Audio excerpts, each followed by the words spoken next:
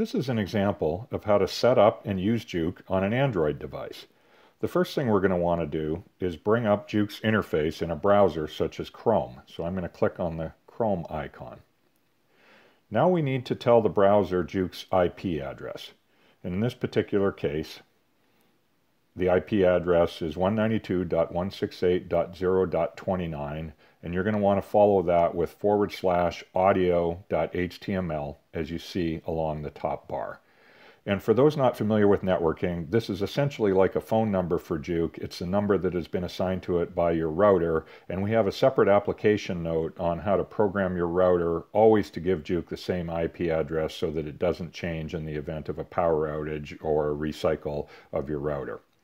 So once I've done that, so that we don't have to do that again in the future, we're going to want to save a shortcut to our home screen. So we're going to click on the Add to Home Screen button. And rather than giving it that big long name, we can go back and we're just going to call it Juke. And click Add. So now once I've done that, if I go back to my home screen, you'll now see the Juke icon. And so in future, rather than entering that address, we just click on that icon, just like it was an app. And it'll bring up the Juke interface. So in this case, we're going to do some setting up of the Juke, so we're going to go to Administrator Settings.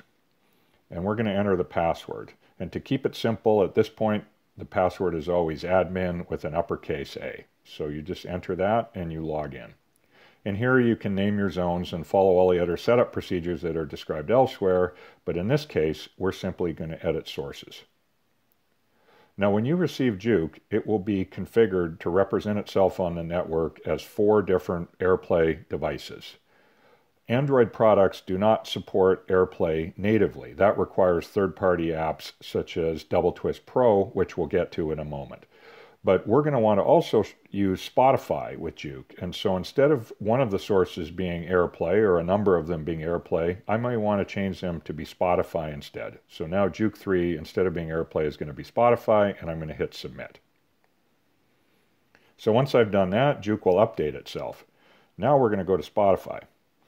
So once I bring up the Spotify app, you'll notice along the bottom, there's a little icon that says Devices Available, and I'm going to want to click on that.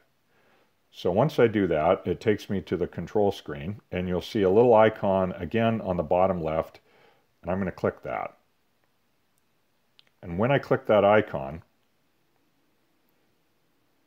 you're going to see all of the available devices that Spotify can talk to directly, and Juke 3 is now on that list. So I'm going to click on Juke 3. So whatever plays on Spotify is now going to be played to Juke, and I'm going to start that playing. So the song is going to begin playing. Now I'm going to go back to the home screen. I'm going to click on Juke, and now I'm just going to go choose where to listen. I'm going to tell Juke what rooms I want to hear that music in. And from the drop menu in the top left, I'm going to say I'm doing it for Spotify. And so in this particular case, let's turn on the master bedroom and the master bathroom. And now the volume controls on the tablet now control the volume. And that's all there is to it. And so everything is done back through the Spotify app directly.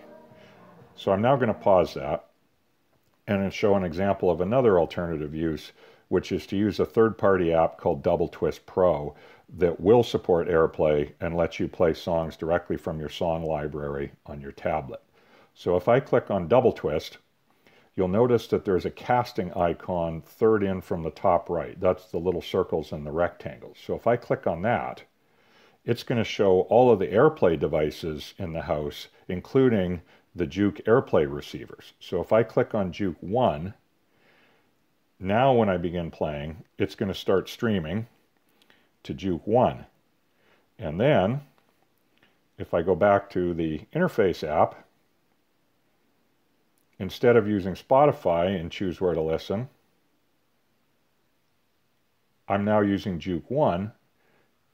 And so if I go master and master bathroom, I'm now playing the song from the library on my Android device. And that's all there is to it.